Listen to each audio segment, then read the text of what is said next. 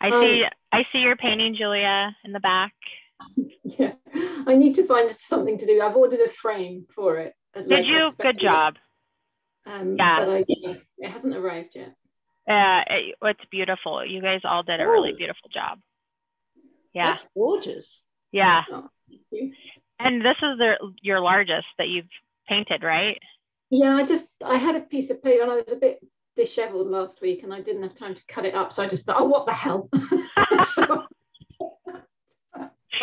I'll just use it in that size and see how I get on. It was quite educational. It is. Actually, it's freeing as you move into bigger pieces, actually. It's not as strenuous, I guess, which kind of sometimes feels the opposite. You think it's going to be a lot more work. So it's just adjusting. Yeah. But all right, well, this is another fun landscape, I thought. I was hoping Christina would come today because I was thinking about doing her rainbow picture that she submitted. But I'm thinking maybe if you guys have some more pictures you want to submit and we can look at them for next month. But I figured this would be a good wintry scene for the end of the year. This is beautiful. So I was thinking underpainting. Mm-hmm. Are you guys up to doing one? Yeah. Okay. So I was leaning towards some red violets and purples, and versus like there's a lot of green in this, so I was thinking, you know, complementary color, we could use some reds and pinks. But I kind of wanted to dumb down that color a little bit, but you are more than welcome to use that. It's kind of how you want to pop that green on that red. So if you want to go bright pink and bright red, by all means. I did select a few sticks for the underpainting piece, and I'll send it over here. So I'm going to sketch it out though with my blue new pastel. And you'll see it in this picture here. And it is light. Yeah? I've gone for a different paper today. Okay. Rather than the UArt, it's a pastel matte. I love pastel matte. And it's a light bluey kind of color. I don't know whether underpainting will work on this one or not, or whether I'll be better off just doing it. Yeah, that's a good question. You can do an underpainting on pastel matte. You can do like Luxol archival paper, UArt, and pastel matte are three that you for sure can use. You can use alcohol, Gamsol, water. With pastel matte, as you know, have you painted on it before, Julia? I've done a couple. That waterfall you did. The waterfall, okay. That one I did. So you can tell it's like really velvety. It's like so it grips your pastel in a different way. Just know that moving your pastel around on the paper won't be as easily done, which I like. It's just a different, you'll see what I'm talking about. I've done both an underpainting on the pastel matte, or I've done where we're going to paint, and instead of using the alcohol, you can just use a blending tool and do a dry underpainting. So try it out. You could even do a dry on half of it and then wet the bottom half and see, right? Interesting. Yeah, cool. There's also another artist that I'm going to try to, Bethany Fields. I don't know if you know her. She's another pastelist. She likes doing underpainting with these fan brushes, but what she does is she does one pass with the alcohol, and then she'll come back with some more pastel, and then she'll do another wash with the alcohol on it. So she's like layering. So that's why I said maybe try it out with your dry portion on the upper half, and then where the trees are, you could use that alcohol to maybe darken that pastel a little bit more down here. Okay, that's good. Yeah. We get to experiment. Yeah, let's experiment and see. I'm curious too. I've never done it, so I want to see what what happens. Okay. Yes, yes, yes. So, like I said, I'm going to reply here to the message here. I am going to pull out the blue. So this is that dark blue new pastel stick. And I sent over a gridded picture of this for you if you need to look at it. It kind of helps. Left my phone upstairs. I'm going to go just get that. Yeah. I'm just trying. Oh, there it is. Did you see it? Okay. Yep. So, and it helps because you can kind of see, look at where the shoreline lands right there, right? So, and we can even take, I've got something here that I can draw a straight line that kind of helps too. Since it's water. I do. I have a ruler here I could use. A ruler? Yeah. Yeah. Okay, sweetie. I'm in my art class now, okay? Like that. So is that about a third? Yep, it's a third. Oh, cool. Yeah, so did you see the gridded picture portion? Yeah. Oh, yeah. Yeah. Okay, so see how that helps? Yeah. And it is important to keep that pretty straight and level. Obviously, water follows to the flat, and we want to make sure that it's level. So like I said, I'm just going to very lightly sketch, probably very lightly up here into the mountain because it's pretty, it's light. If you looked at the black and white photo I sent over, look at how the bottom half value-wise versus the top half.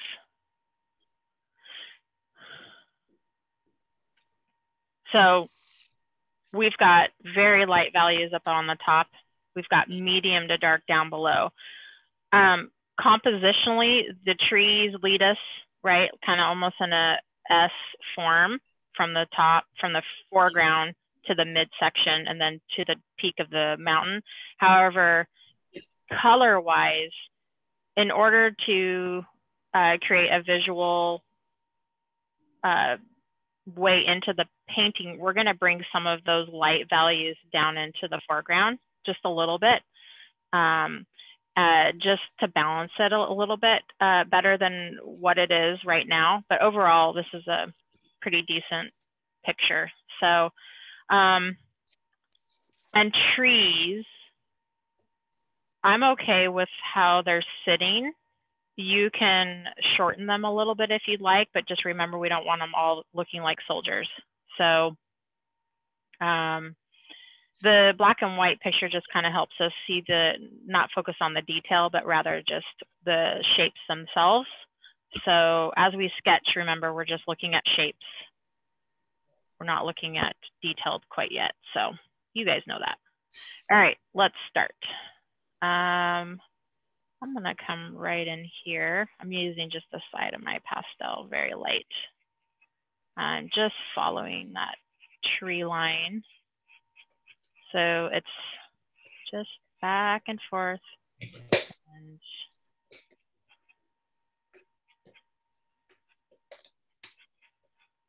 I've fit this on a bigger piece of paper than what the photo printed. That's okay. I do like this tree off to the far right and how it's kind of hanging out and curved over. So I'm gonna keep that. I like that. So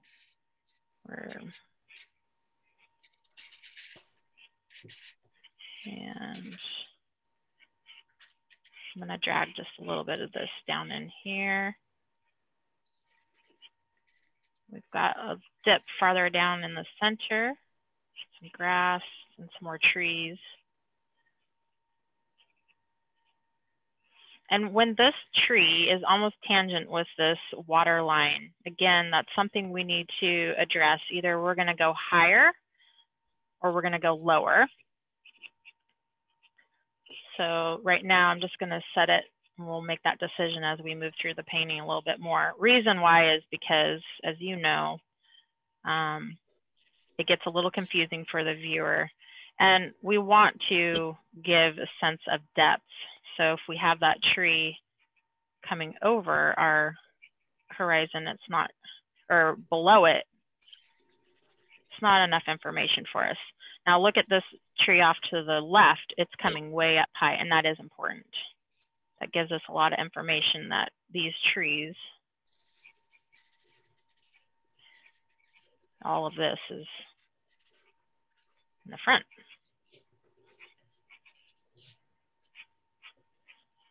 And just making a little bit darker here. I like all of this bright red foliage in the front. It's so pretty with that green. I believe this is in Washington. Okay.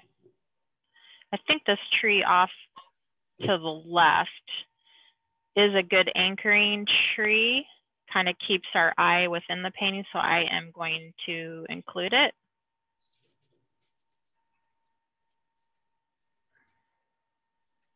And I'm just going to follow the ridge line. Just not too dark.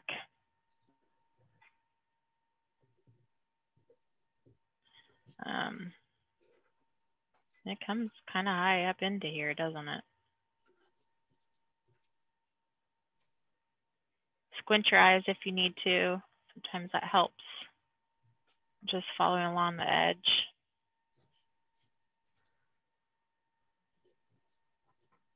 We'll cut back in with our sky color, but as you know, this is just our road map, what we want to make sure that we include and what we don't want to forget. I like the curvature of this mountain where we have this snow, and it's again leading our eye right down to here. So we do want to make sure we don't forget about that piece. And it's kind of hard to see, but it's important to have that in our painting.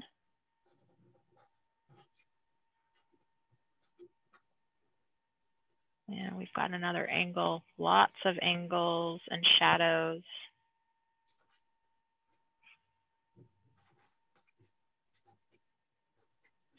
And I'm just, again, following along with the edge of the rocks. So when we come in with our underpainting, we kind of have an idea of where we're going to put things, our values.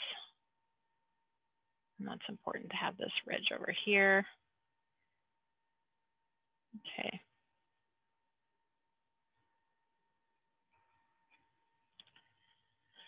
Okay. That's about it. Take a picture here.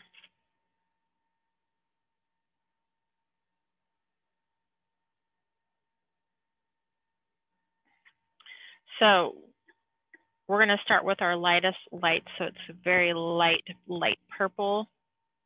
And this is what I'm going to use up in the sky area.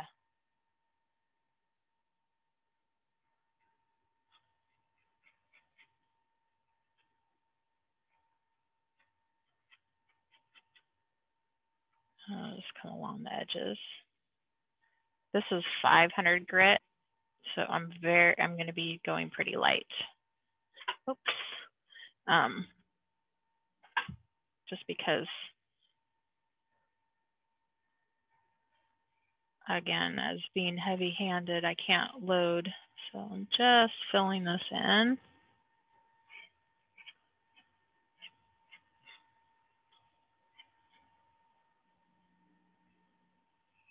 Okay. And then one of the things in deciding again with value wise for our underpainting, remember our upright shapes, especially our trees and here in the mountain, they're going to be our darkest values because the light hitting it is not as much. But we also need to put this in the distance, and we also need to make sure that we're taking into account these planes so it actually reads properly. So with that being said, even though this technically the mountain and the trees would be the darkest darks, we're gonna make this darker than this, and this is going to be brighter in hue, so it's going to be more saturated because it's going to be up in the front. So just want to kind of explain the process of deciding. So here's my mountain, okay, and I'm going to do this. This is going to be my trees, and this is going to be down here in the foreground. So I just want to take a picture so I can show you.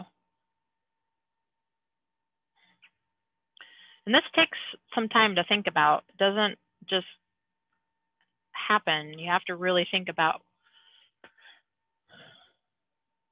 how do I want this to read. So I'm going to start with the top purple that it's like a gray, but it's still in the dark value. And it is dark. That's okay. We're going to lay some color over it. And I'm just going to very lightly.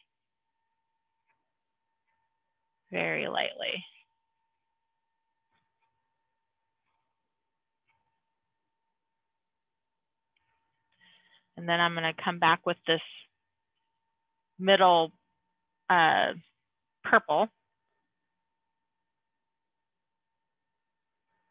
It's kind of brighter. And I'm going to come right over it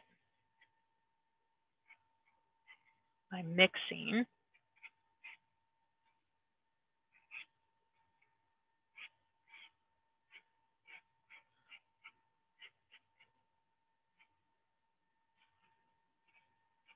Just like that.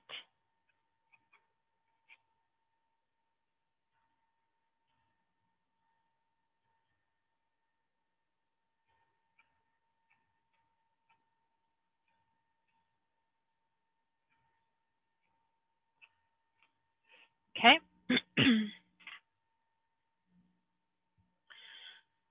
Dark, the trees.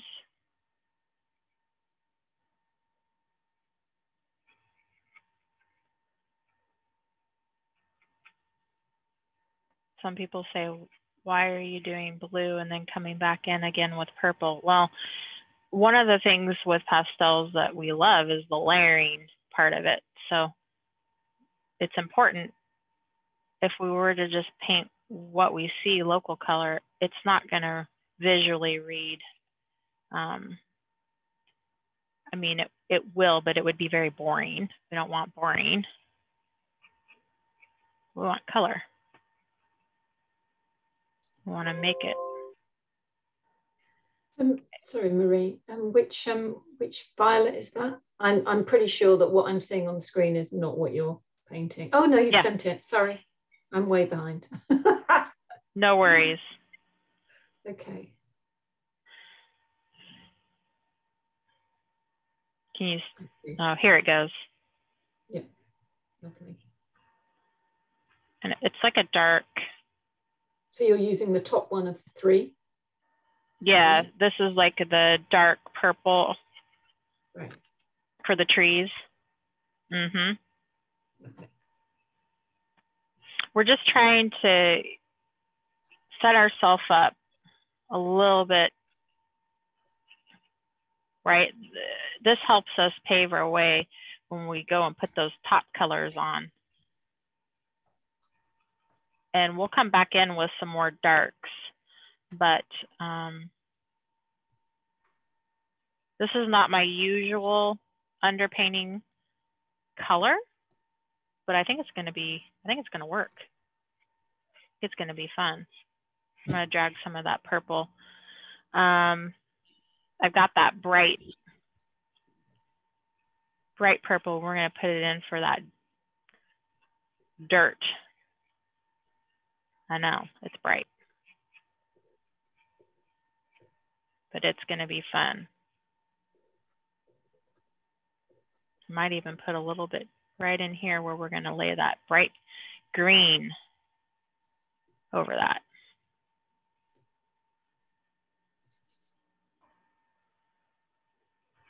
And this is that muted, got a little trail kind of coming back in there.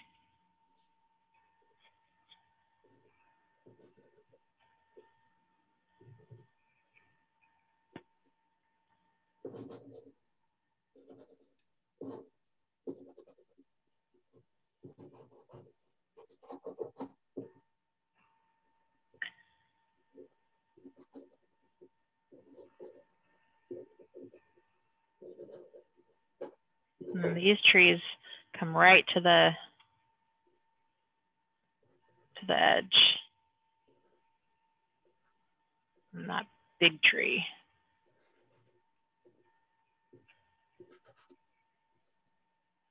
And got some here.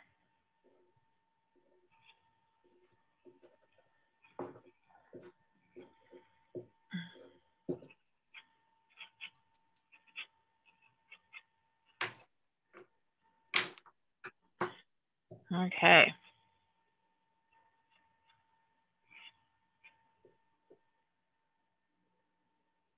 I'll take a picture. So we're going to use that brush. And for you, Julia, if you are just blending tool and both, you don't forget to use your brush just like you would with your pastels. So we're going to paint it just like what we see on here. I'm going to use the 70% today.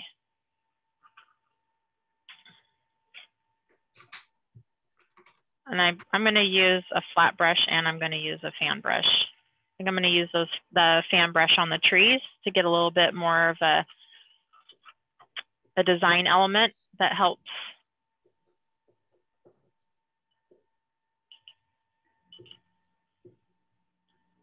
A little bit of the character of the tree.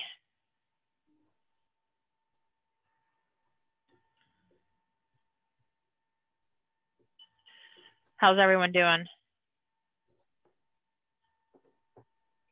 Slow, as always.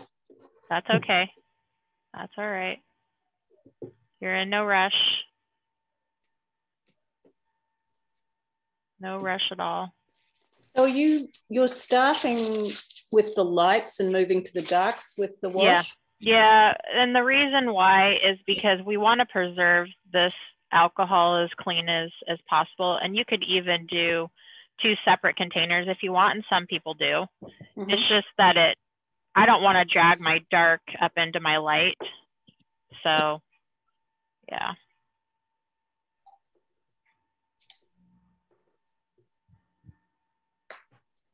Good question.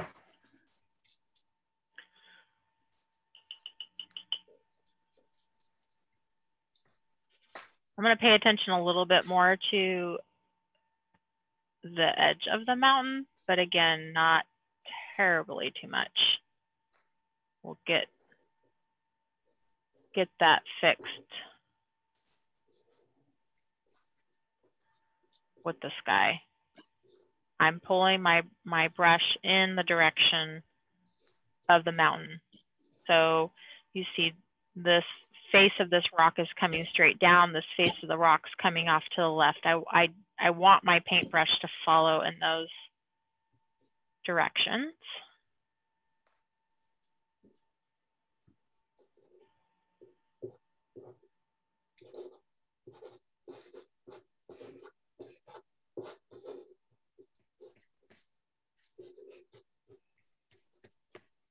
Always take your time on this. This is an important step. Always.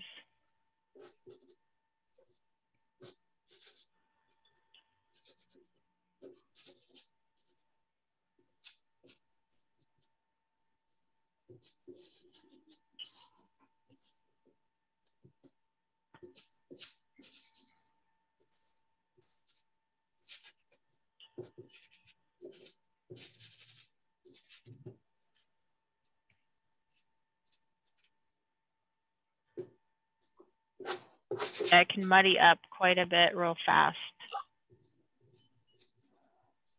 This comes off to the left a little bit more, and then down.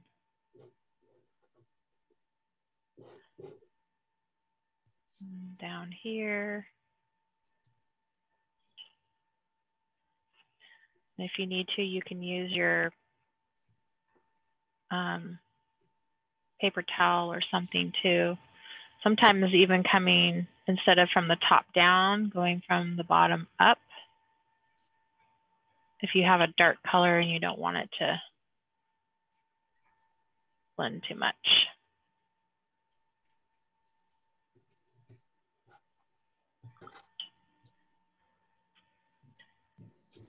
These just kind of fade.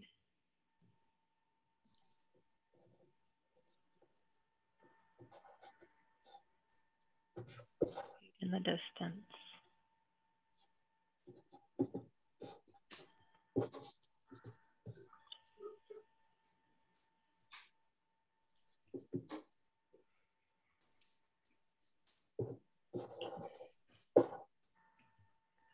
You can always lift some of your paint off if you need to, if it gets too dark.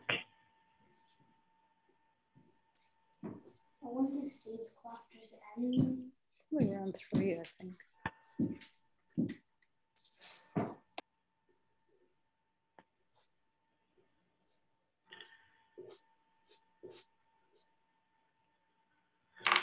And I don't want to lose that ridge because it does come down.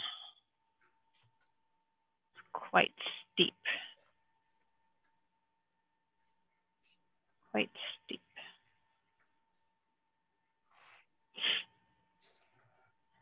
So Marie, you recommend doing the alcohol wash at the top and then the kind of the fan at the bottom? I would do the opposite, just so you can darken your tree area a little more. Mm-hmm.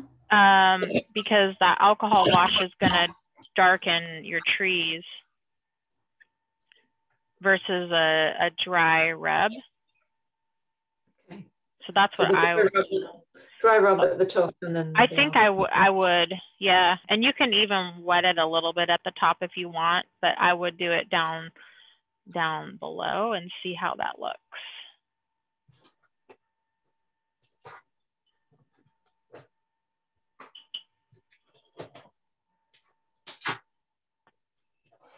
This scene requires a little bit of time, as you can tell.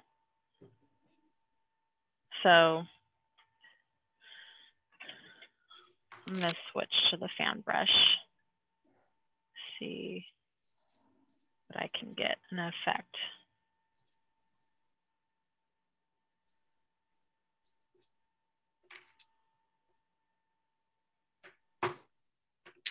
Fan brush has a fun way of dispersing the paint.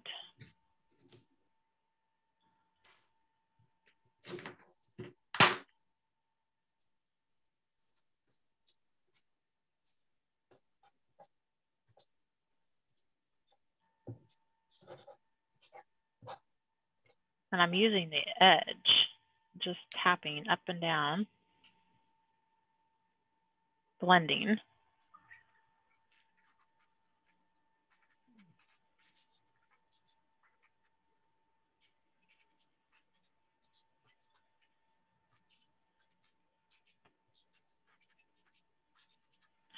Don't want to forget about these trees that come right up into the front.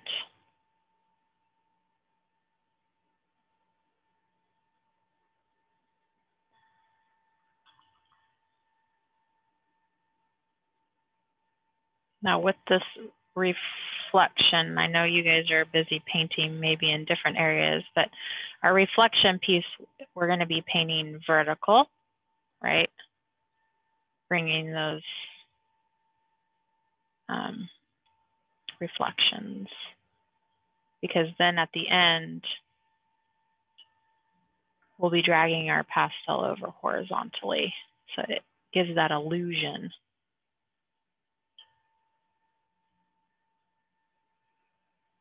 This fan brush is pretty soft, so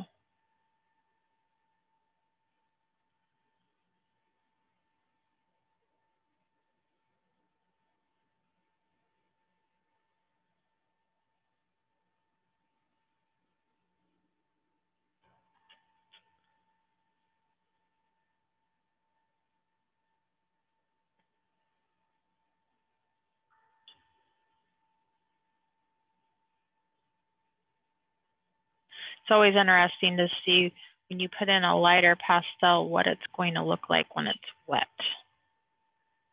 Might all just blend to be the same, which is okay.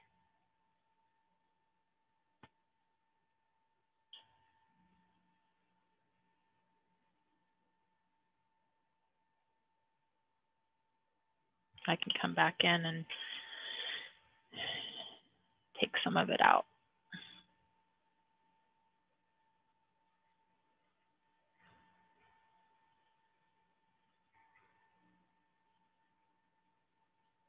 Just like that.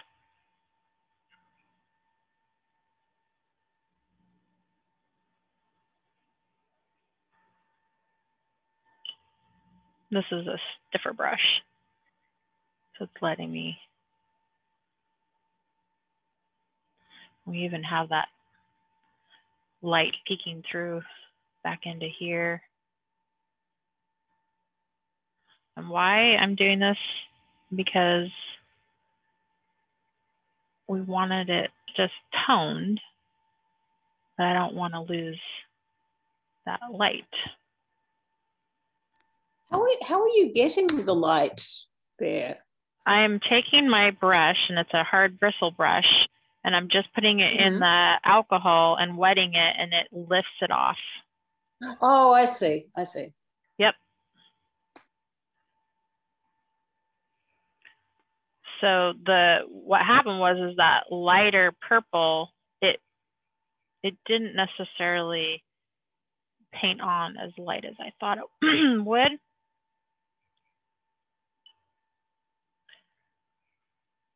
So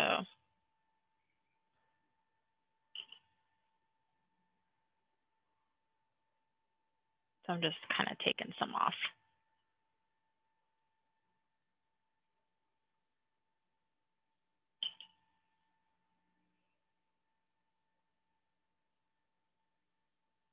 And it's by doing that, I'm getting that bright purple that I initially wanted to tone that area. So that helps.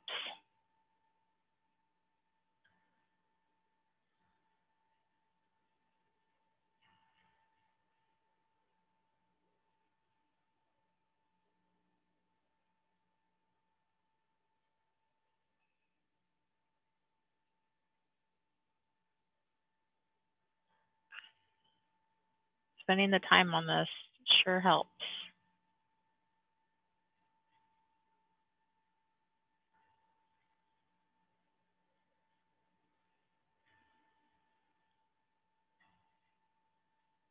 Knowing where everything kind of sits.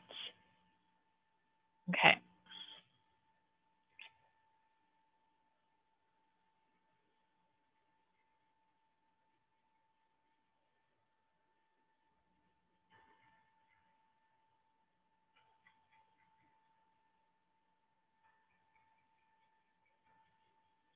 Well, now I'm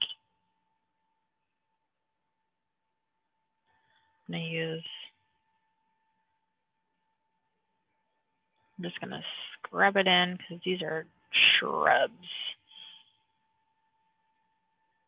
So pushing pretty hard into the paper.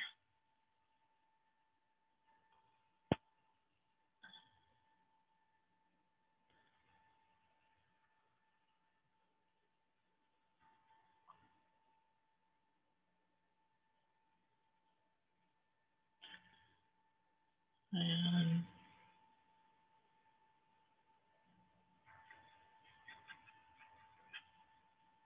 like that.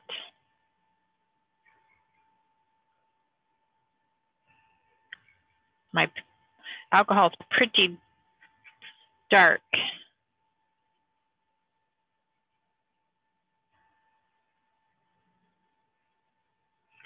Okay, I'm going to come back with my fan brush.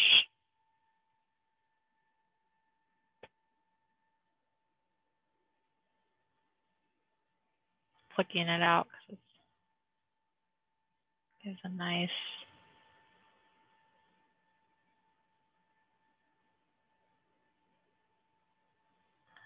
see how it can create those limbs for you.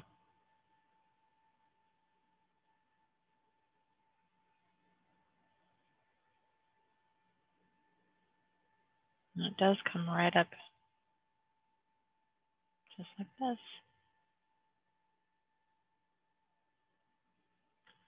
Got another little one sitting here.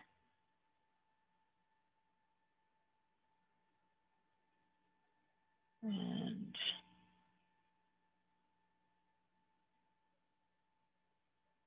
another one just kind of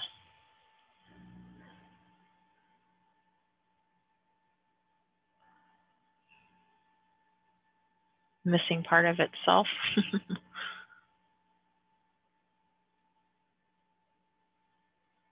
And so I'm just going vertical and then to the side, letting my fan brush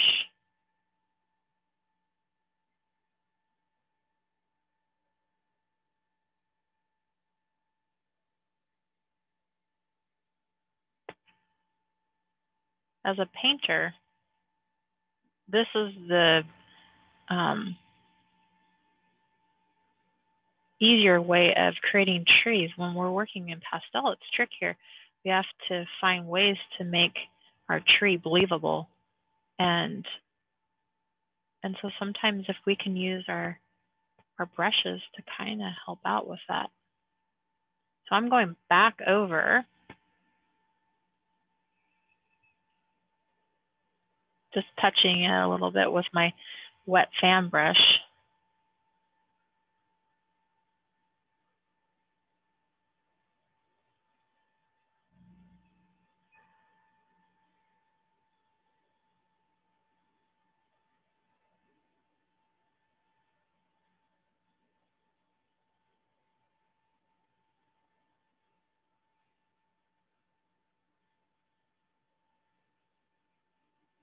Oh, he's come way down into here. I'm going to just drag a little bit darker right in the center. Normally I don't advise that, but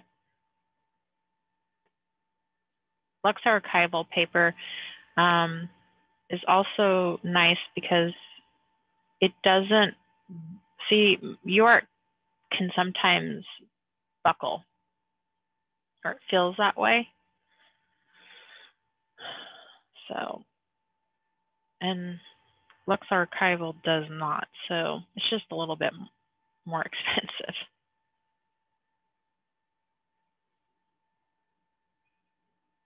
Okay.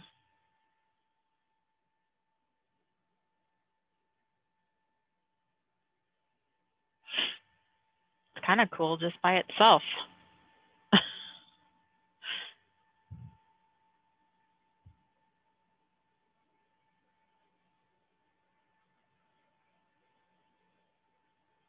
Underpaintings are fun.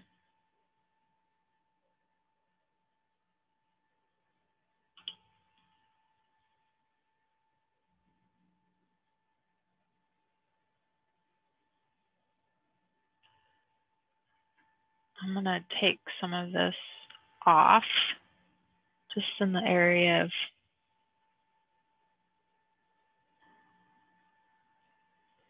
light grass.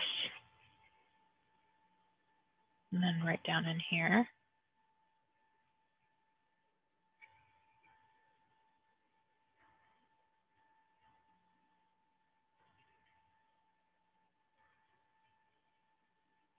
It's gonna take a little bit. How is it going, Julia, with the alcohol? It's interesting. It's is very it? different isn't it? Yeah, it's very, the way it goes on. I think I probably needed to be maybe a little bit more heavy-handed with my paint, but no, I mean it's not too bad. Okay, send it over because I want to see. Because see, this is this. I mean, that's the beauty of this type of medium, right? Is you can just. I love it. It's just, yeah, so much fun to experiment, isn't it? Exactly. And there's no right or wrong way. It's just a process. So you find out what works for you. And that's the most important right now, is finding out what process you like. And then the only way you're going to find out is if you experiment, just like what you're doing. Hold on just a second here. I'll look.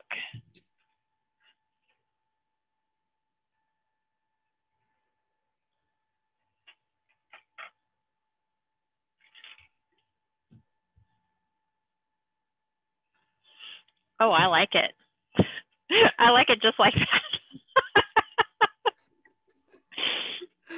Isn't that cool? I love it. It's just, I love the idea of doing the dried brush at the top. That was inspired Marie. Really great idea.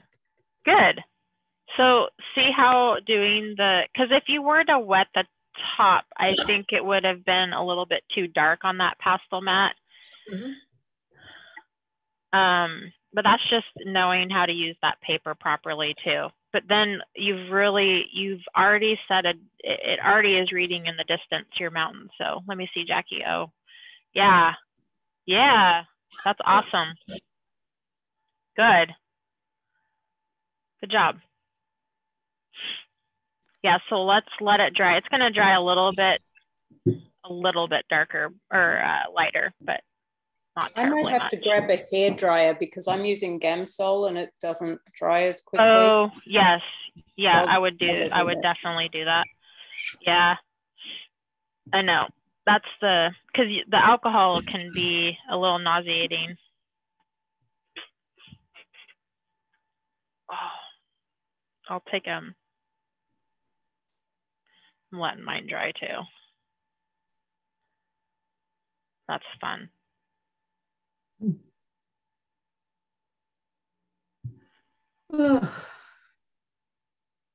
I'm so ready for the year to be over. I bet. Have you had all of your shopping done? Not quite. We're in a bit of a mess here because we were having our bathroom done. Oh, the idea being that it would be kind of done before Christmas, but then the builders got COVID and they gave it to my husband and my daughter. Oh no!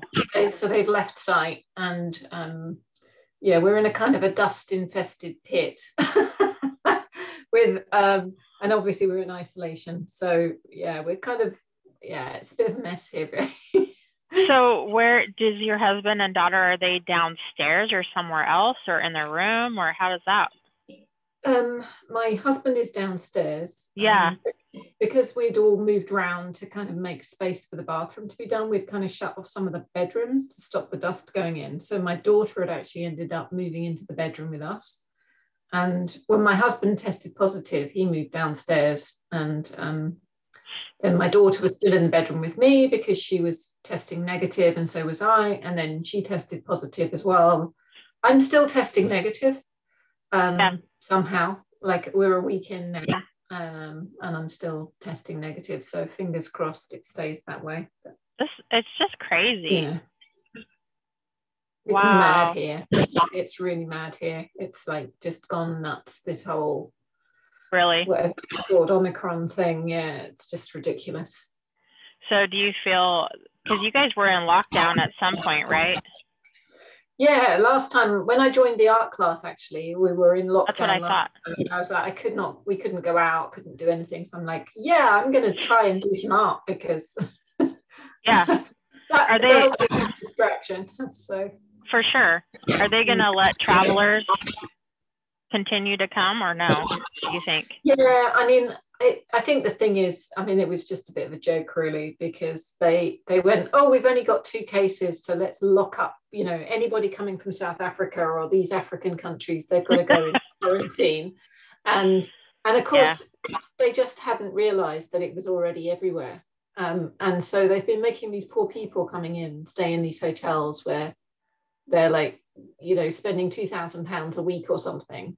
And and now, literally 2 weeks later, they've gone, oh, okay, we've got 10,000 cases. It's already community transmission.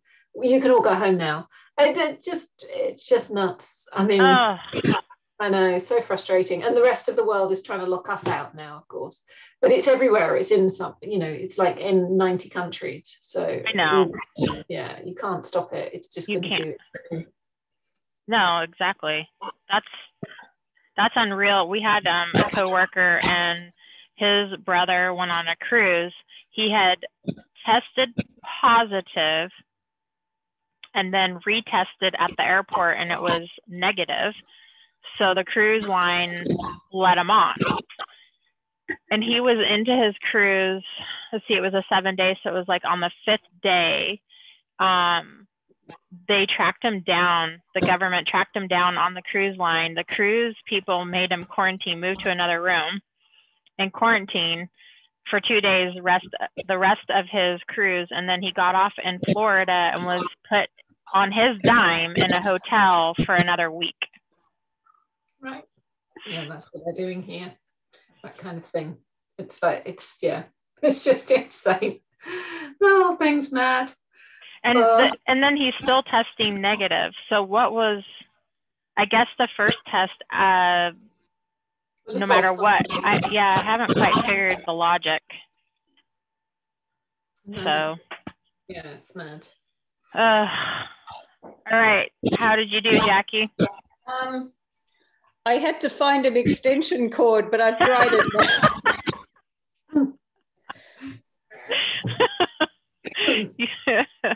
You never knew this painting class would involve exercise. No, that was good. Oh, all right. Well, good job. We're going to go back in and reinforce our darks with a couple more colors. So I've got another purple, a little bit more purple, and I'm talking about the trees and a little bit in here. Not too much. I like what I have going on here, but just darken up a little bit, not terribly much, because again, I don't want it competing with our foreground. So this again is going to be just a shade cooler in temperature, but still dark. And so I'm going to show you what I'm talking about here. So I've got some greens here. So this is like a green gray. This is like a blue green.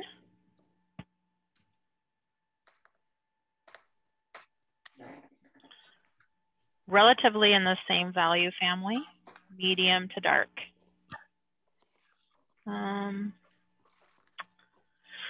Let's see here. I'm gonna grab a piece here, and I'm thinking about, that's pretty dark. I might use a little bit of that in the dark, and this is like a really dark green. And of course, I always pull some sticks, but you kind of have to see what it looks like once you start.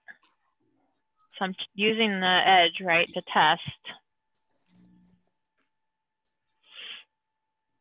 And this is a warmer green. So I'm going to have it in the warmer areas where the sun's hitting it.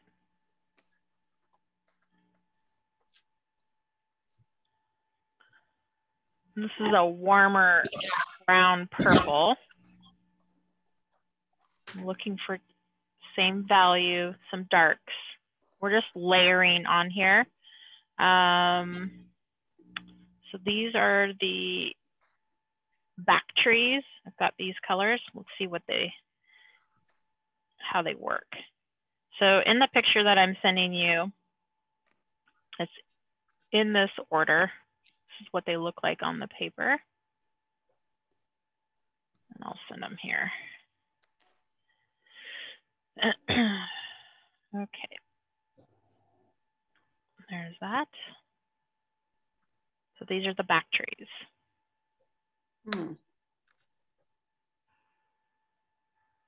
So see, you've got more of a paler green, but it's warmer. So thinking about where that sun, that light source is coming from this angle, right? And we know that because we see it hitting these trees at an angle right here, all on the right side almost. We've got the middle, which is in the shadow. And then we've got this gray-green, which is kind of where I'm looking at is in the middle part of that tree. So what I'm talking about is you've got your really, really dark shadow area, then you're moving to the middle, and then eventually you're getting to that warmer side where that sun's hitting the tree. That's the process I'm thinking. This is where you realize you just don't have the colors. That's okay. So the biggest thing you want, and you can use just even 2 greens, just look to the blue greens if you have them, or some dark green, and then you can hit it with some lights in the cooler, bluer family in the color, and then the more saturated yellow greens in the front. Yeah, and when I say front, down here in the foreground. Because as long as you have the value correct, you can pick whatever color you want, but you have to have that value correct. So again, we're going to start and reinforce the darks. So that's our next step. And so I'm going to refer back to my black and white picture. I think that would help. You can also squint your eyes at the picture.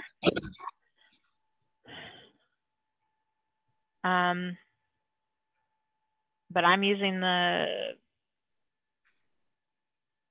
black and white because I think that helps weed out that detail that my brain wants to go immediately to, right?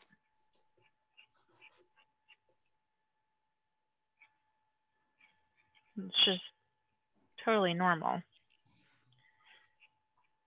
If we were to use, go ahead. This is your really dark green now, is that right? This is my dark green, and I'm just going on mostly the left sides of these trees, right? And I'll probably darken them up a little bit more with some maybe dark purple. We'll see. Something I would like to teach you guys is what we call a high key painting. And I don't know if you're familiar with that term, but what happens is your really darks, and I'm talking about anything from your mid value to your darkest darks, you can't use any of your sticks. You are forced to make those medium. So you're literally in, so you know my palette, how it's set up. So I have the dark, medium, and lights. It's from the medium to the lights. You can only pull from those sticks. So your really dark ones can only be your medium value. What it does is it keeps your color range pretty tight. But it's fun. It's challenging. And I think we might branch out into something like that. So you're taking the dark yep. green and going over the trees. I'm going over the purple, and I'm only doing the very darkest darks. So look at your black and look at your black and white photo. Okay. And just look at your very, very dark areas. And that's where we're adding this dark green. Okay, and then remember what goes up top goes straight down into the water.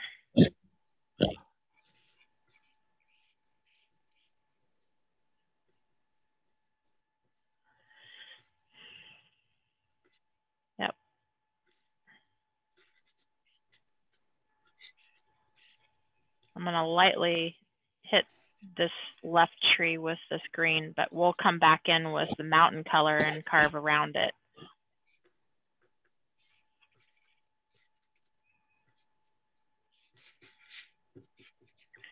Okay.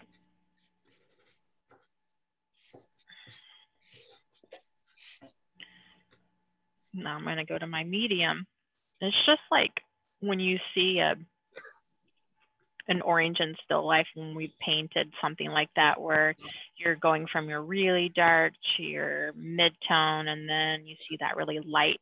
You're working along the surface. That's kind of what we're doing here on these trees. Okay, thinking about where that light source is. What's tricky in this picture is they're all very similar in the value, but we're going to have to adjust this. I'm using my middle tone and how we adjust is the saturation, the brightness. And I'm just coming over here. There wasn't too much light on this tree off to the far right. It's actually 2 trees. You can make it 1 if you like. I'm still letting my purple show through. I like that. That's entirely your choice. And I'm gonna come over here into the center.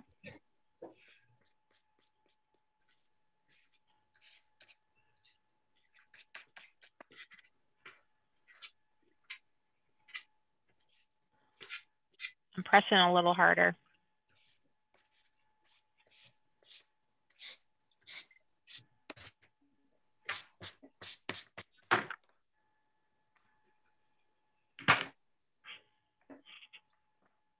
And I'm gonna just drag some of this green right down below.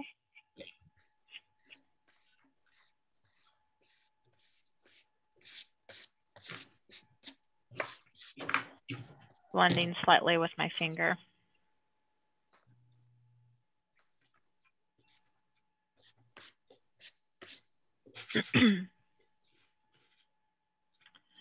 All right, I'm gonna leave just those 2, and I'm gonna take a picture and I'll show you where I'm at. I know you guys are still busy catching up here.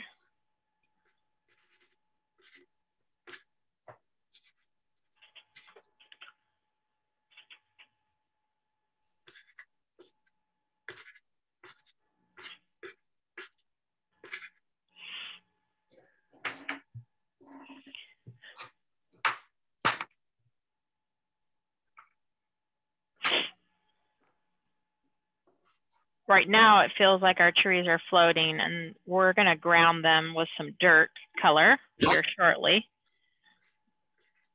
But what I wanna do is the same process in the front, but we're gonna use greens in the more warmer tones. Okay, so I'm gonna show you what I'm talking about.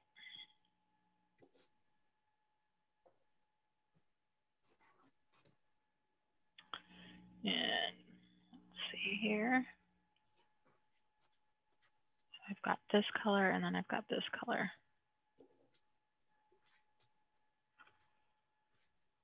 Okay.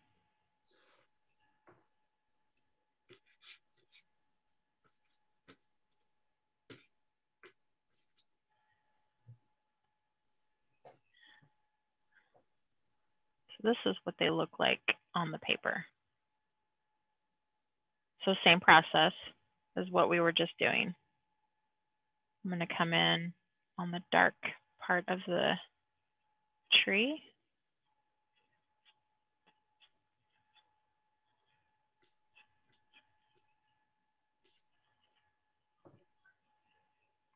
That comes right up into here.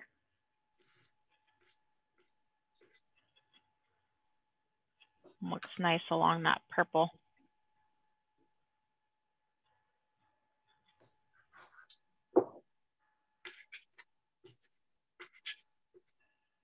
Thinking about where this is warmer, the warmer green, so it's going on the sun side, where if you need to refer back to the black and white, wherever that sun is hitting it.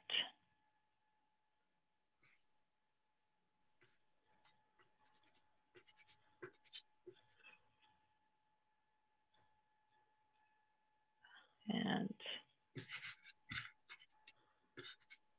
coming right along the edge here.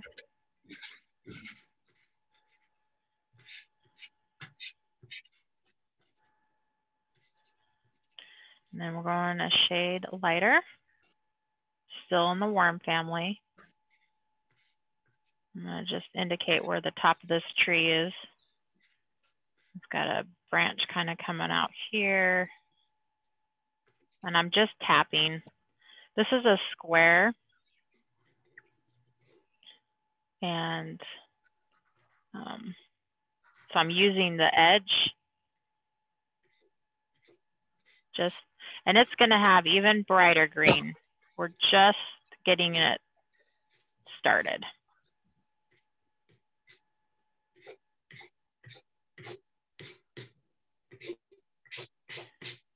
And we've got some branches hanging out over here. Okay.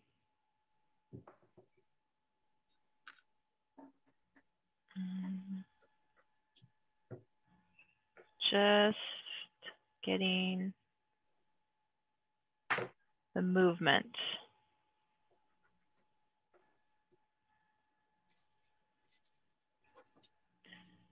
Okay, and I see some of this warmth and you can pop it up into here, but I'm kind of wanting to get that ground in first because it's, again, kind of floating around, but I'm going to take a picture here so you can see. And then you guys send over your pictures too, please, so I can see where you're at.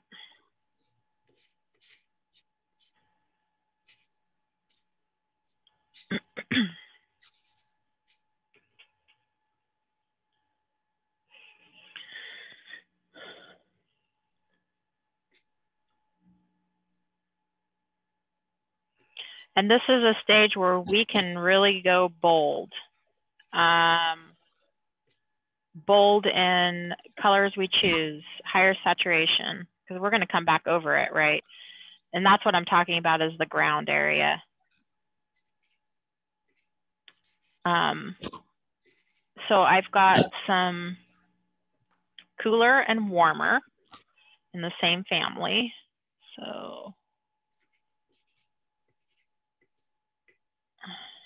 and let me see if that might be better. Same process for the dirt area.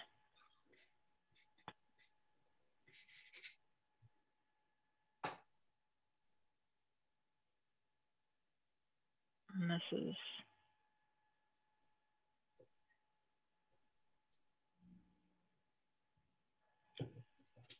so red violet, we've got more warm reddish browns, and then we've got more blue in the shaded, and this is for the dirt area that's up here into the trees.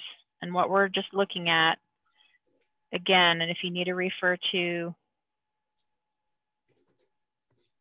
your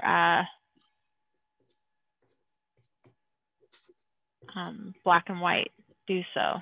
And I'm just tapping in the areas where the sun is hitting, right?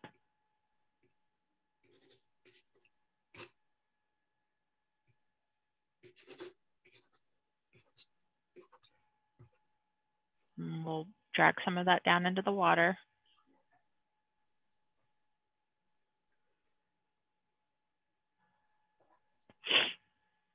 It kind of comes back up into here.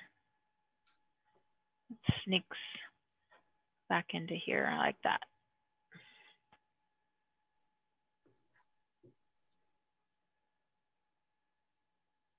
Okay. And we've got a little bit down into here.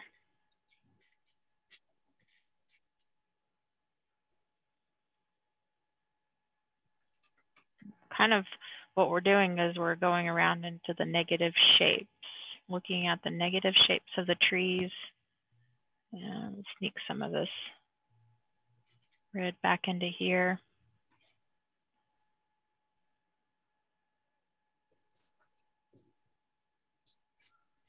And back into here.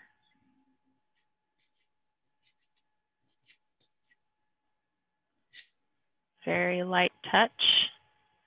And it looks like this is this hillside, right? It's going up. So it's important to pull that maybe in that direction. And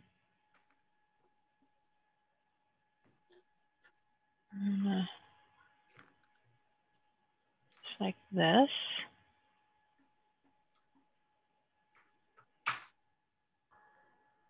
Okay.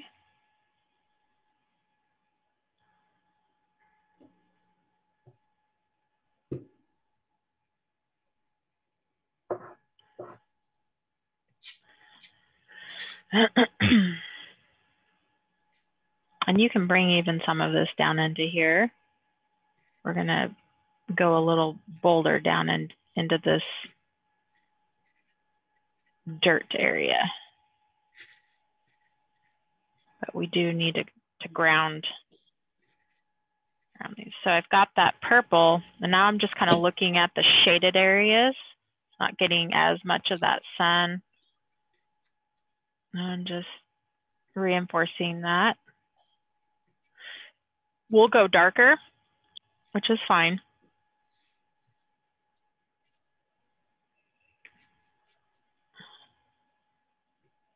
But gives it a nice transition. I'll drag some of that down into here.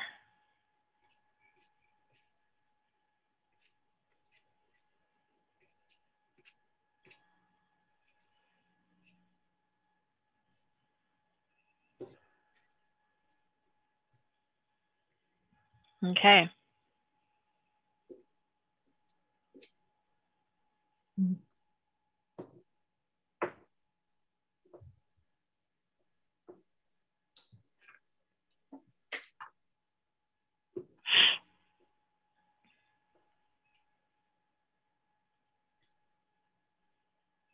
My greens are really not working for me today. You what? I think I'm struggling a little bit with the colors. The colors?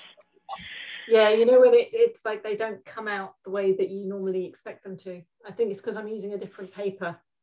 And it is, yeah, you're using different paper. And that's why it's really hard for me to just send over a pre-selected palette for everyone. I can pick out the basics, but as you can tell, once you get your underpainting in the colors when they lay on each other change. So what you think is going to work is not going to work. Yes, exactly. And I'm trying to figure out what your green is. You've got a kind of at the front, you've got a green. You've got two greens. You've got a light one, which I've got, which is fine. But then you've got one underneath, and I can't. Yes. So that's going to be like your evergreen. It's going to be like your fir tree green or your wreath color green. So it's going to be that just your good old fashioned dark green. Yeah. It's going to have a little bit more yellow added to it. So it's going to be warmer. If you don't have, and in your set. Yeah. I just don't think I've got one. You do? Okay. No, I don't think I do. You don't? Okay. So you can take some blue and green and see if you can't. Let me see. Maybe what this would. I was going to do like a really lighter green. See if you can't get a yellowy like a cad yellow, like that. And then maybe like a ultramarine blue, and see if you can't mix those two to get that dark green. Mm.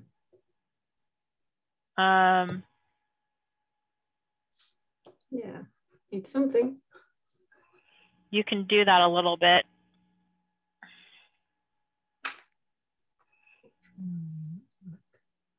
Yeah, I'm pretty much having very similar issues. Send over what you have for your greens. I can help you look. Okay.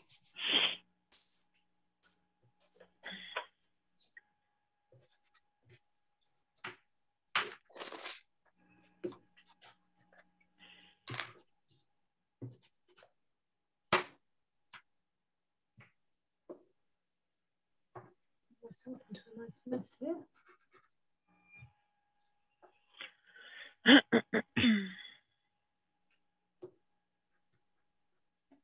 we go, that's the one.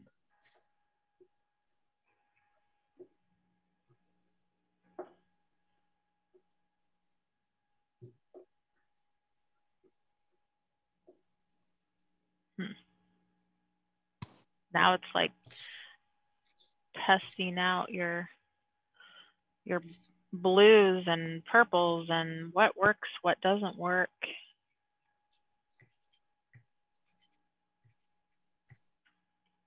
Yeah. It's interesting.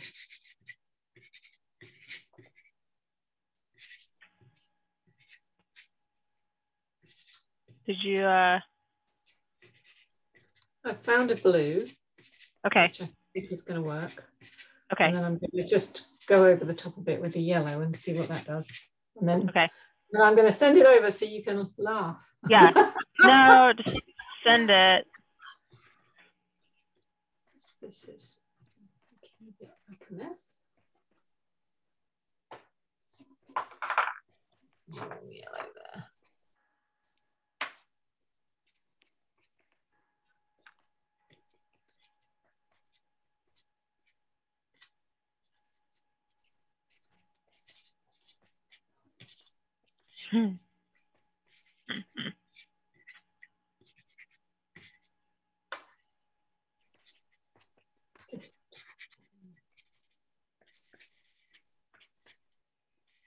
This is the tricky part, finding out what will work.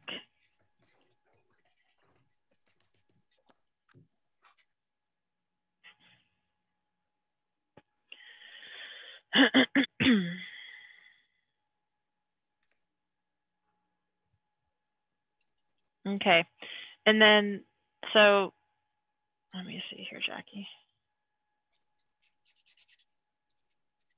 Yeah, you found those greens work in the front, Jackie. Okay. Yeah. Okay. So and now what you want to do is go back in a little bit more in the front with that green. Mm-hmm. And so like this, you're going to take your pastel and you'll come in here and then just kind of set your pastel down and then drag it like this. Set it down, drag it. What it will do is it will kind of soften those bright greens and fill in some of that spacing so it's starting to blend it like a tree. But which, are you doing that with a dark green? Your dark green on the front that you used on this tree, yeah. Yep. Do that.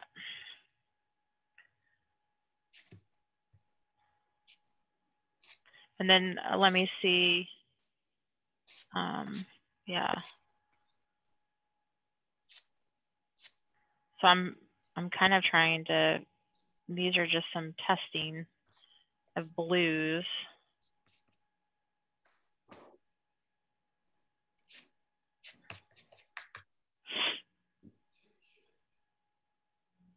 That's more, you know, it's like, what will work, what will not? And you got this really bright blue.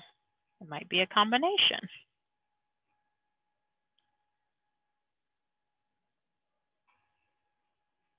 And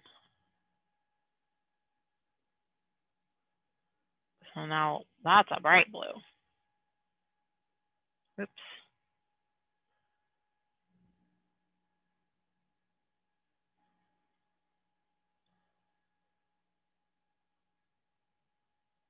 And it is electric blue.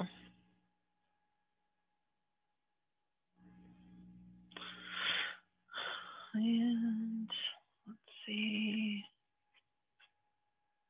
This might be more.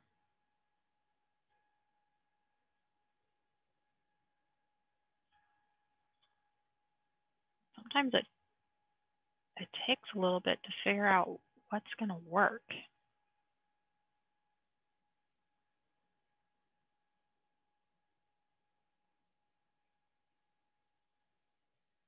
And that's too much in the same value. So I need that brighter blue in here.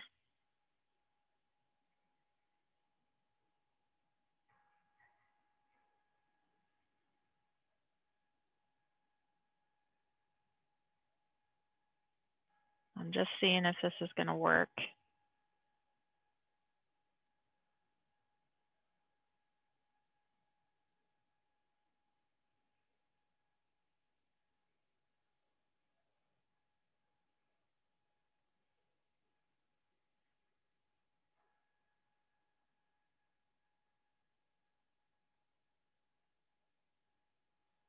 So we're carving around the trees.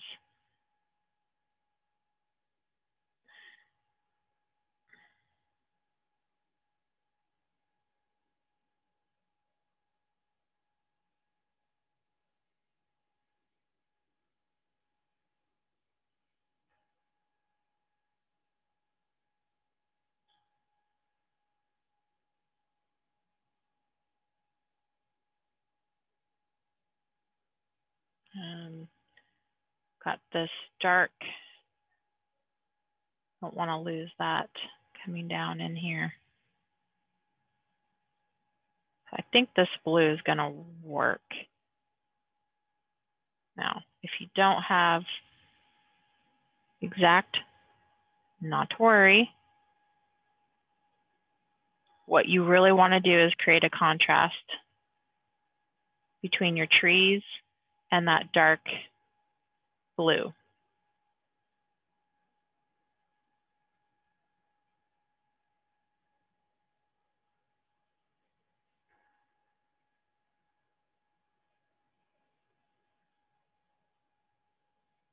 And it kind of comes up here. And then we've got another ridge. Mountains aren't super easy. But you don't have to make them too hard either.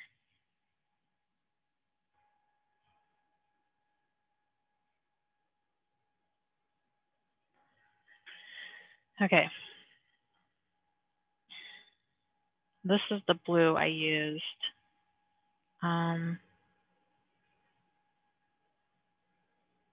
And I think it's going to work. It's bright. But I can come back in. I'm just going into the dark areas.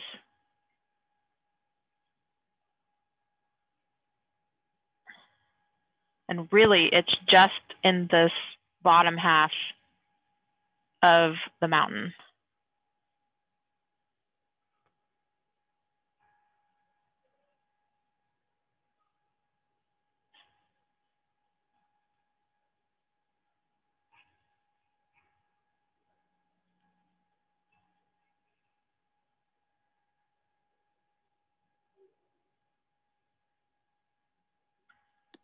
I think we lost the image. Oh, thank you. Thank you.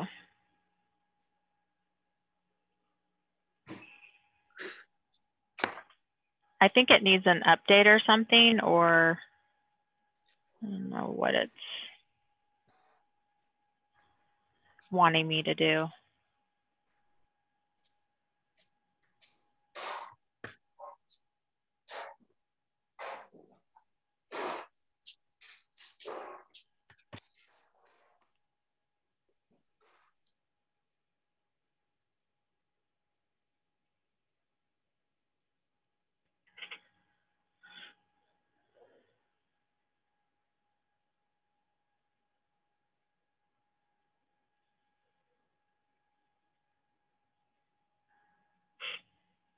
Okay.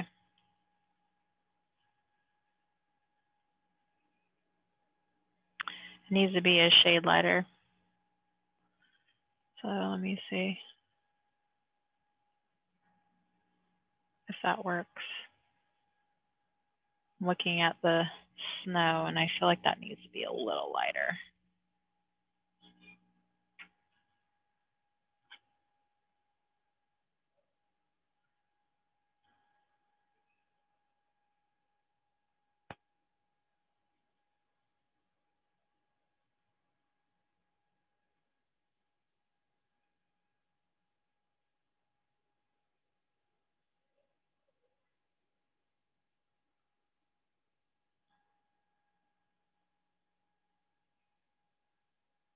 It's definitely lighter down in here.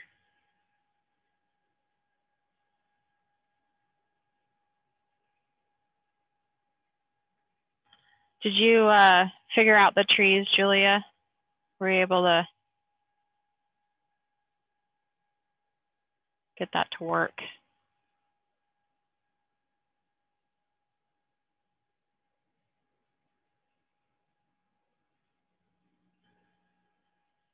I've lost her.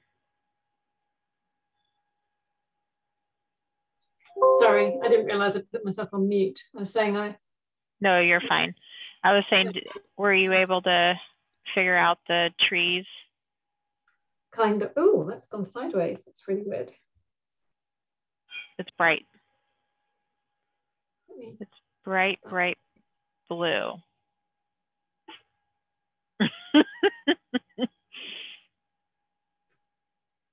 Try that. Does that work better? Oh yeah, there we go.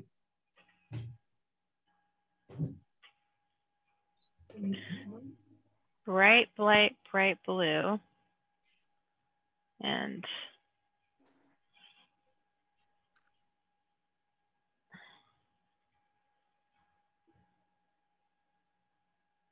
kind of left, this tree got a little bit forgotten.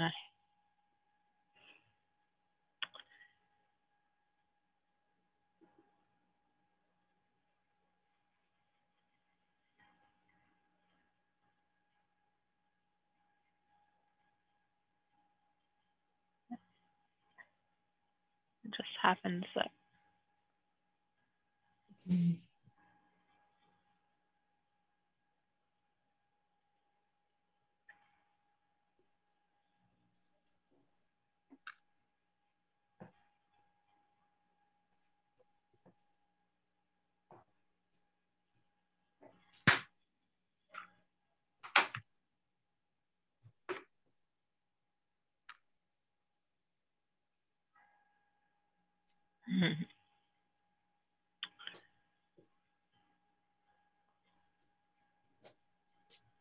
Yeah.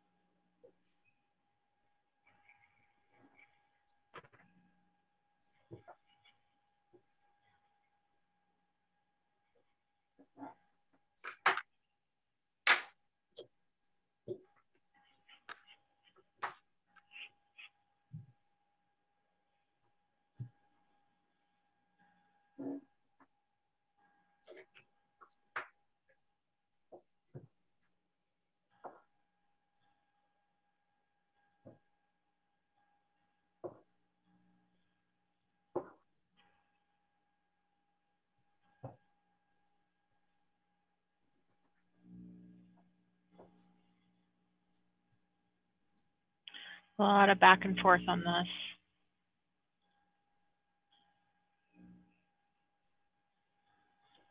And kind of come in and reinforce this tree.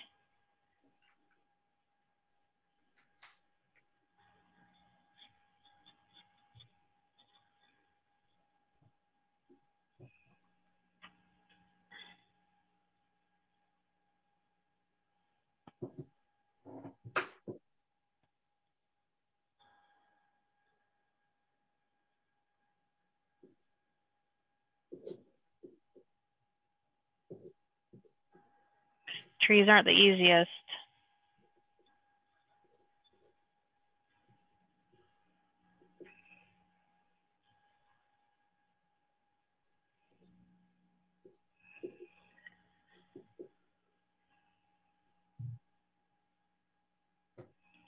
The sky is a very, very light purpley blue.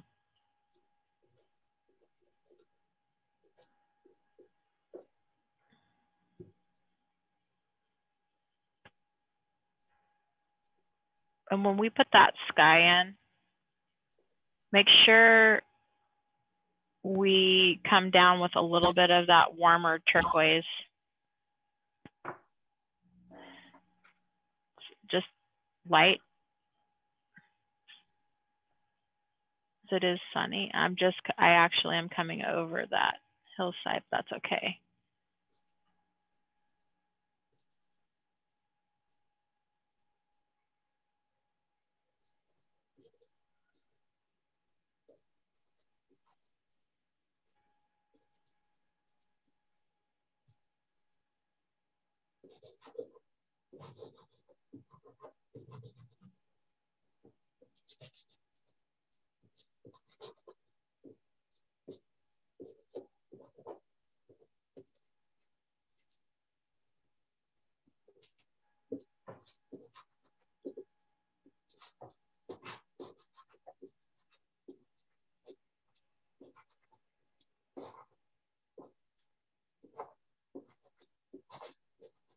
It's like a blue, like a gray blue. Oh, needs more purple to it.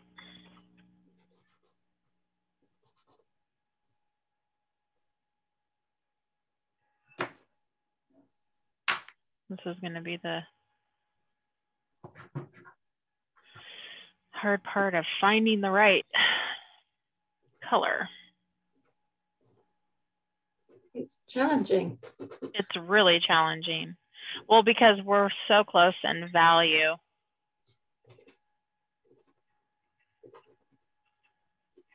So that's what the challenge is remaining the same value but a different color, but having the right temperature, right? There's three things going on: value, temperature, and hue. Those three things are hard when they're very, very tight like this.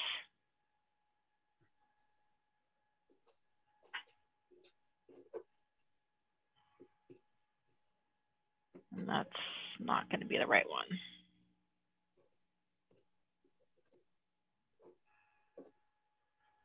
So it's just a matter of testing. Testing to see what's going to work.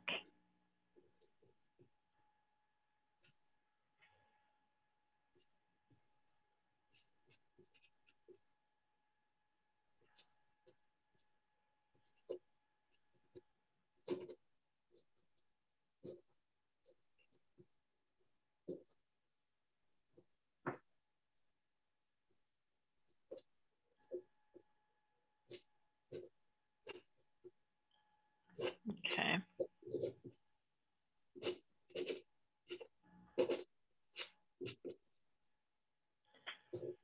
If you can see. of the mountain a little bit better. It's not like shining on it. Well, I don't know if that really helps.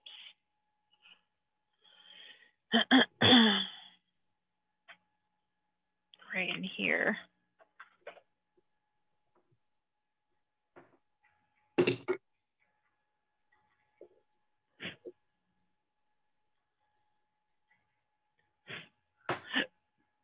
I'm just taking some of this off.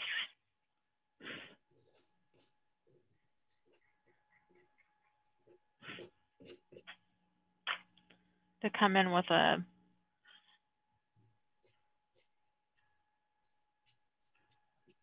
lighter color.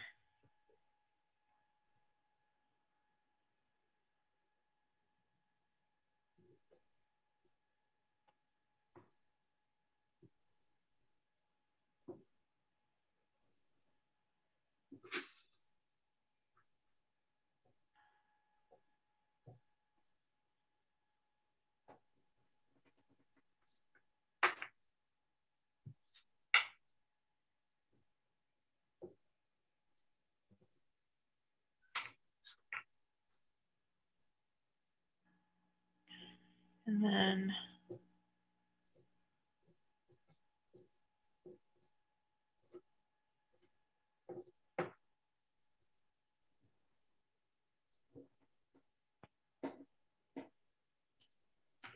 it's going to be a multitude of blending different colors to get that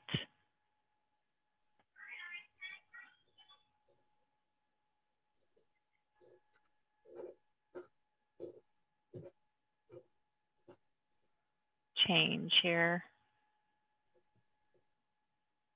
Subtle change.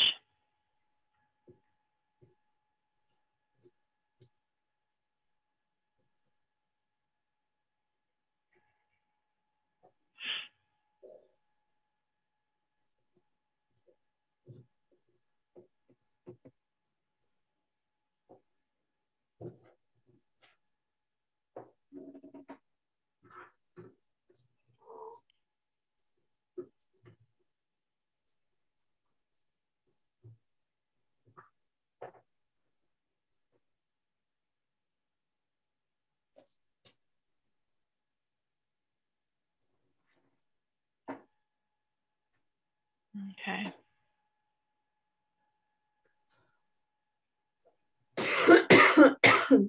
We could spend all day on this mountain alone. I'm sure of it.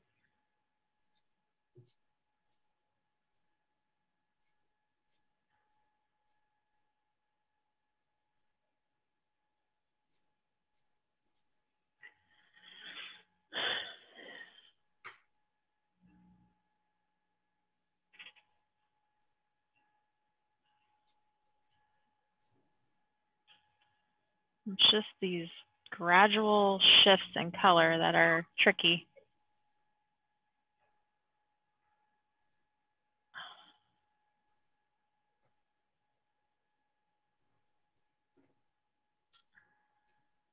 And the only way you can get to it is just really, really light feather touches.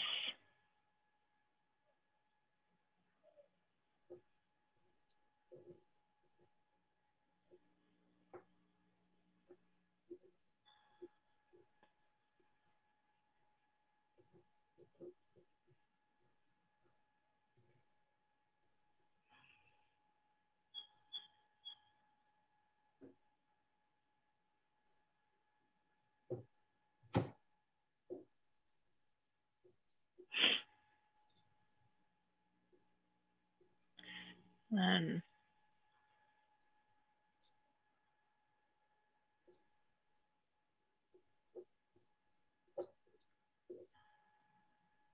it might work well in the coming up along this back side of the mountain.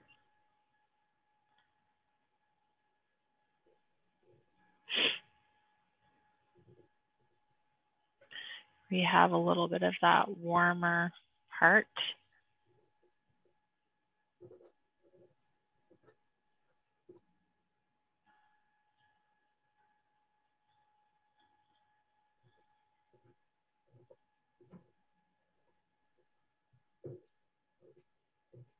That's still in shadow.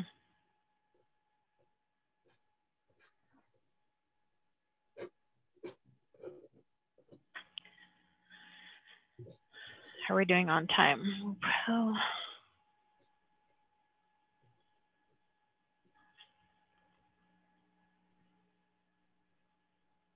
I'm going to say on this snow, it's not white, but it's going to be a warm yellow here.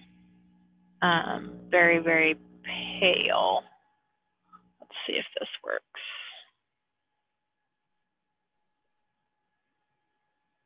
Might be even too yellow.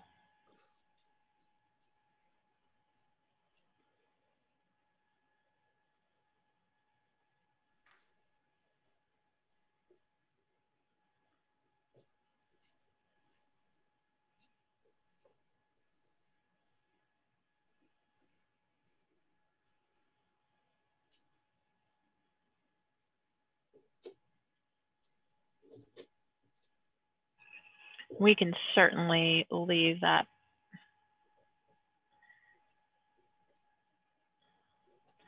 pale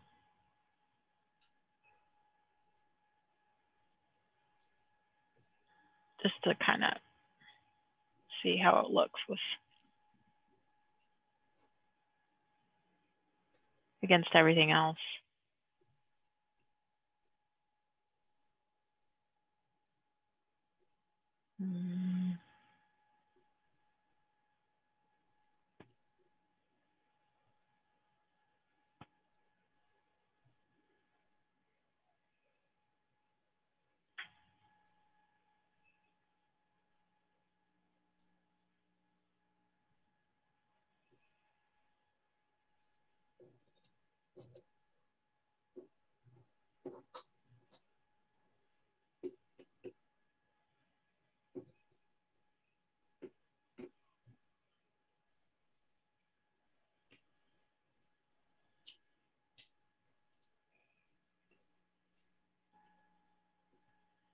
It's going to be lighter.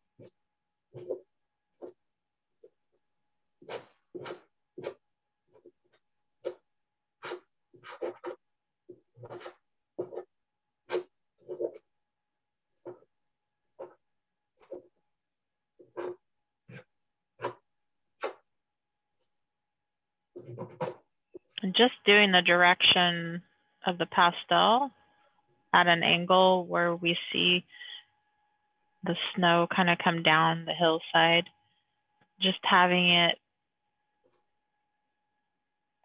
coming, starting from down here on the left and then kind of pulling up a little bit, it helps indicate that direction. So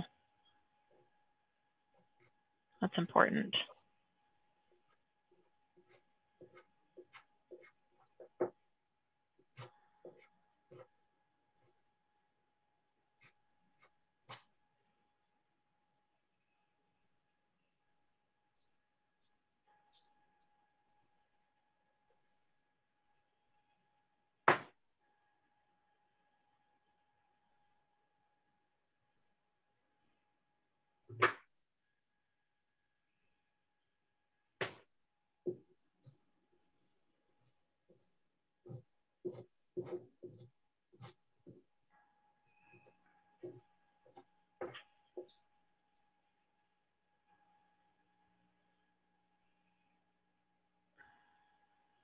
and blending.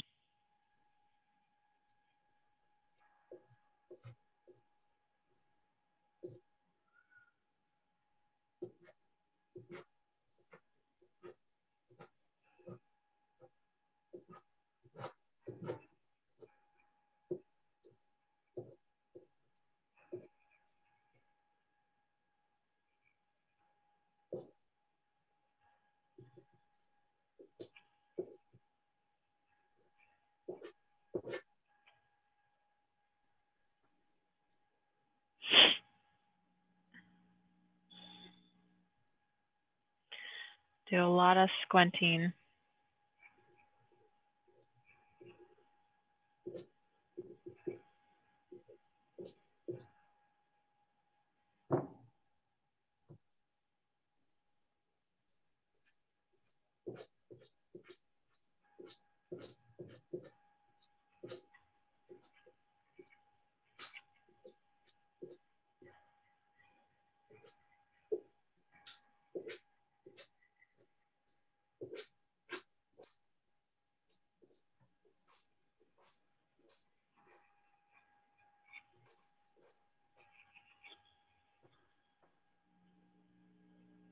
Okay.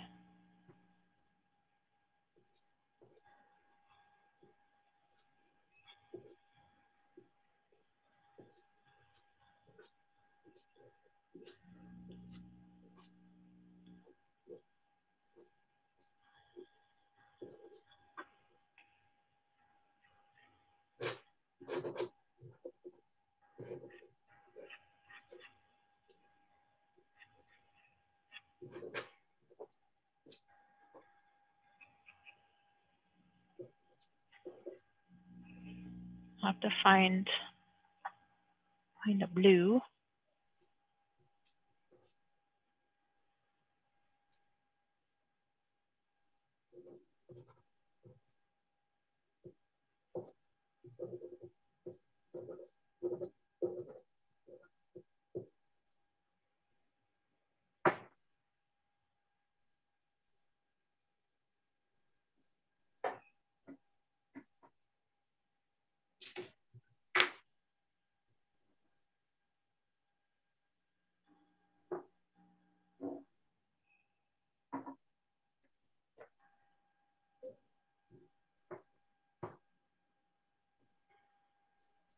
How are you guys doing? We're just coming up to being almost done here. Making a nice mess here today. I think this is going to take a bit more work. Oh my gosh. It is a big painting. But my intention was also to give you something to kind of continue to work on. Like for the whole of the holiday break? Yeah. Definitely. I'm going to take a picture here. And why don't you, oh yeah, that's nice, Julia. It's very nice.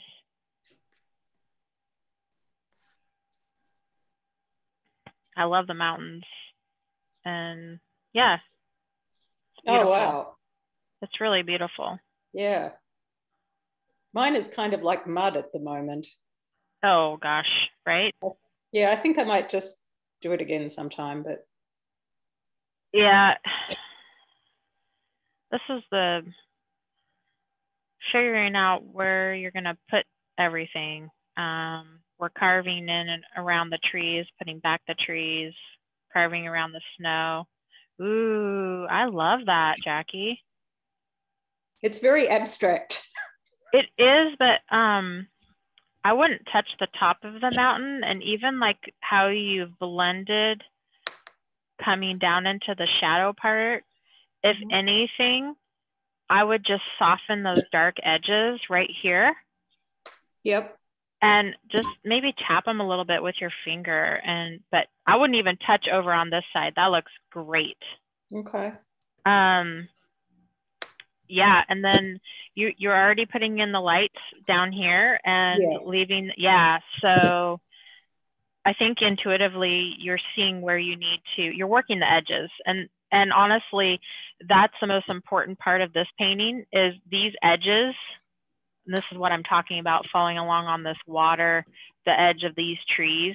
This is where you want to spend most of your time, the edges along these trees where the mountain is. Because we can't have everything super detailed. It would just be too confusing. So hit your edges, pay attention to these, and then put your lights in, lead the viewer through, as we were talking about earlier. I think it's beautiful. I would carve out a little bit more on your tree here on the right-hand side, just a little. And you can do that with that purpley blue. Yep. So see how I've made some gestural type marks. But you can come back, and I've lost some of my tree, but yeah. And a new pastel is always nice to have too.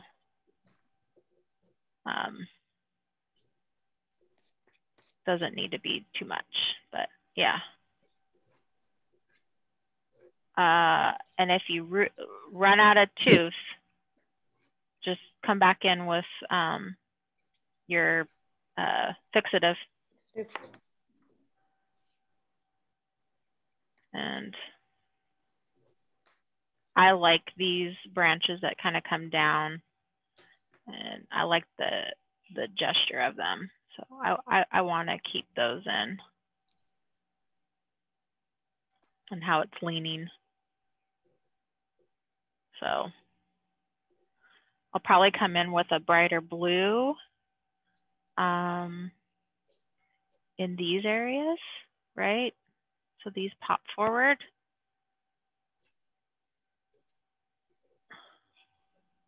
And maybe even a brighter one.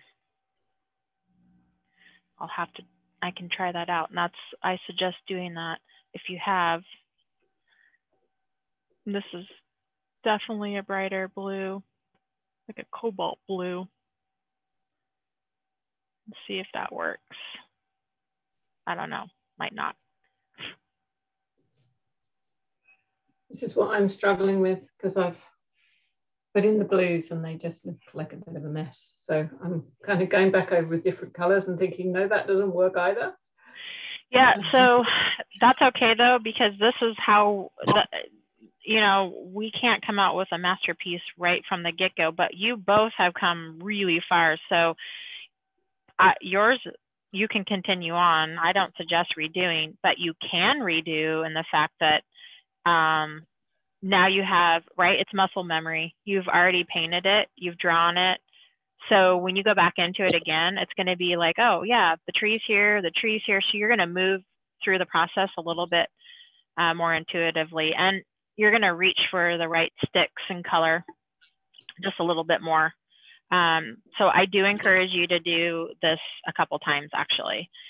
This particular scene, and even the one that we did last week, they both have a lot of structural pieces going on in there, meaning like you're having to really, really look at how to create a 2D picture into a 3D.